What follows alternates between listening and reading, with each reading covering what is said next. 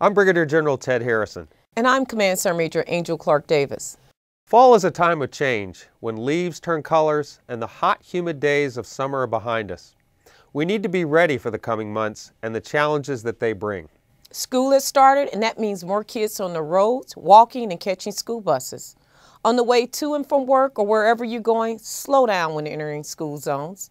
The extra minute or two might save a life.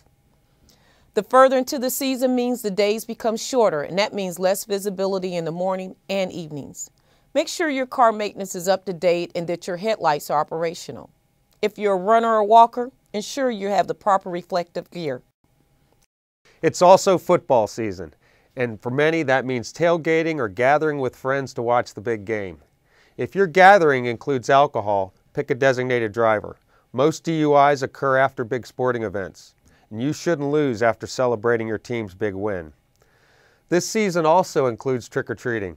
Use caution when taking kids trick-or-treating. Make sure they have reflective clothing, a flashlight, and adult supervision.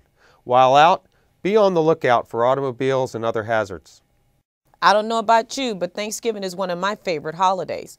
Food, family, and football makes for a great time. When preparing that feast, be careful. One of the biggest Thanksgiving hazards in recent years have been fires resulting from the misuse of turkey fryers. If you're going to fry a turkey this year, make sure you follow the directions and are the proper distance away from your home.